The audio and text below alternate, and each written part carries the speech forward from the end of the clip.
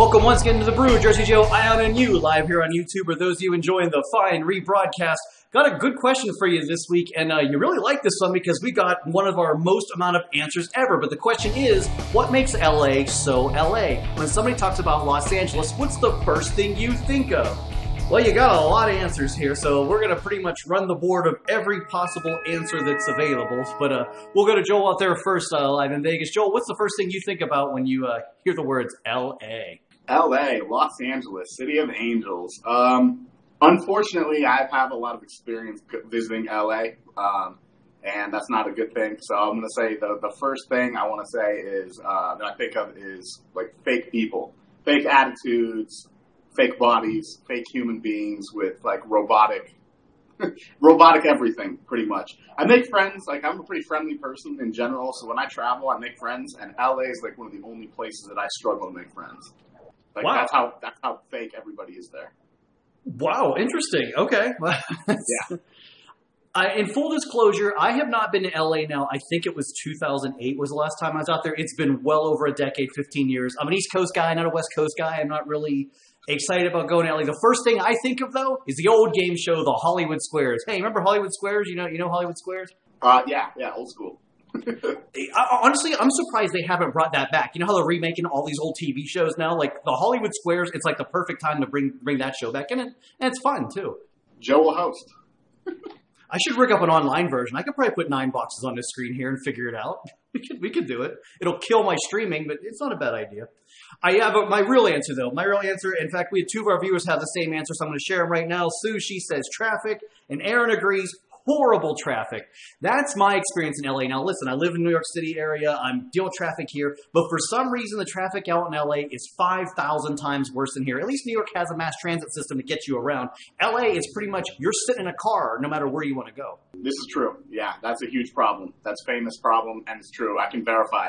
And I mean, I'm from the country of Pennsylvania where it was a half-hour trip to go get groceries. Well, man, even though you have grocery stores close in LA, you're still in the car forever to even do the littlest things. Then, even before Uber, you had to worry about somebody being a designated driver and all that. So you have to, like, factor in that car experience anytime you do anything out there. Correct. I don't know. It's always driven me nuts over the years. But that's my deal. And, well, you know, I don't like driving. But, Joe, we got a whole bunch of answers from our fans to get through. So let's get through a whole bunch of them right now. What's the first thing you think about when somebody mentions LA? Well, Michael says, The Sign. Hollywood Sign, obviously. DJ says Tupac, To Live and Die in LA song. Weedman342 says air pollution. I wanted to bring that up because during COVID, do you remember how they were doing news stories out in LA where like they could actually like see the skyline for the first time because there was no cars on the road? Yeah, it actually like was clean and healthy to travel out there. We never really had that problem here in the East, but for LA, they were like celebrating a day where they could do that. But it went back downhill now. I think they're right back to the full-blown smog deal. Yeah, I mean, it's impractical to get around LA without a car. Like, it's possible, but like it's not like New York where you have the mass transit, like you said. So of course there's more smog back now. Yeah, everything makes sense. Lots more answers. Real Treat Tweets. He says Dodgers, of course, and sends a fine gift of Vince Scully. Rough Guitar agrees the Dodgers. Rudy says the Lakers. Oh, interesting going to basketball. Starman says Jay Leno. And also says cocaine. All right. Mike F325 says seafood. The Saints, fishing and hunting. New Orleans Jazz. Oh yeah, and hurricanes. LA. You did mean Louisiana, right? Is there another? No. And one more. J Rustin22 says street tacos. Well, you know my opinion on the street tacos. You can't get that here in the East, but out West, you guys enjoy it. I love the tacos in Vegas. Are they any better in LA? It's all Mexican culture. I mean, the styles are a little bit different, but yeah, they're all pretty much solid, all out Southwest everywhere, both cities. I will go on the record and say I've had Pink's hot dogs, which is the famous hot dogs there in LA, and I think they are completely overrated. I will take a dirty New York City street dog any day over Pink's. Plus, they were like $10 for a hot dog just because you got all this gourmet stuff on there, and I didn't want that. Okay, yeah, I haven't tried them. That's interesting though. And I remember on one of our shows before, we had one of our friends warn us about the Dodger dogs also being overrated. Like, nope. You don't want to do that either. Yeah, I don't really like those either. That's yeah, they're not good. They're overrated, like everything else there. I will give Real Treat Tweets a bonus though for the nice shout out to Vin Scully. You know, a great baseball announcer, one of the classic little legends of TV, started here in New York, retired out there recently. He was great. All right, lots more of your answers. Let's get through them because Always Bored 57 says GTA 5.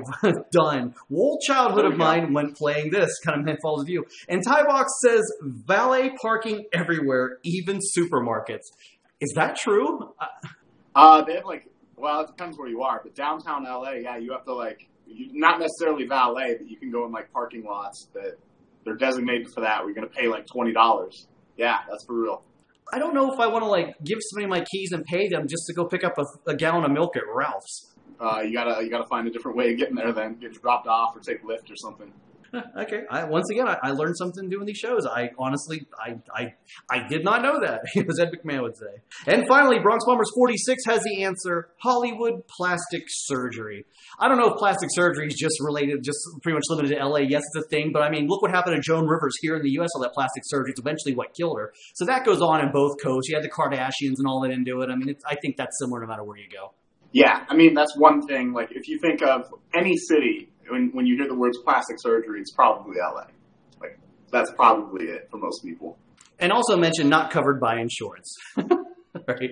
Well, there you go. Appreciate all your great answers for the show. Lots of good ones. And you want more fun? Click on the like, subscribe button down below. Lots more fun here in the Jersey Joe 50 YouTube channel. Look at all those shows. There's the deal waiting for you each and every week.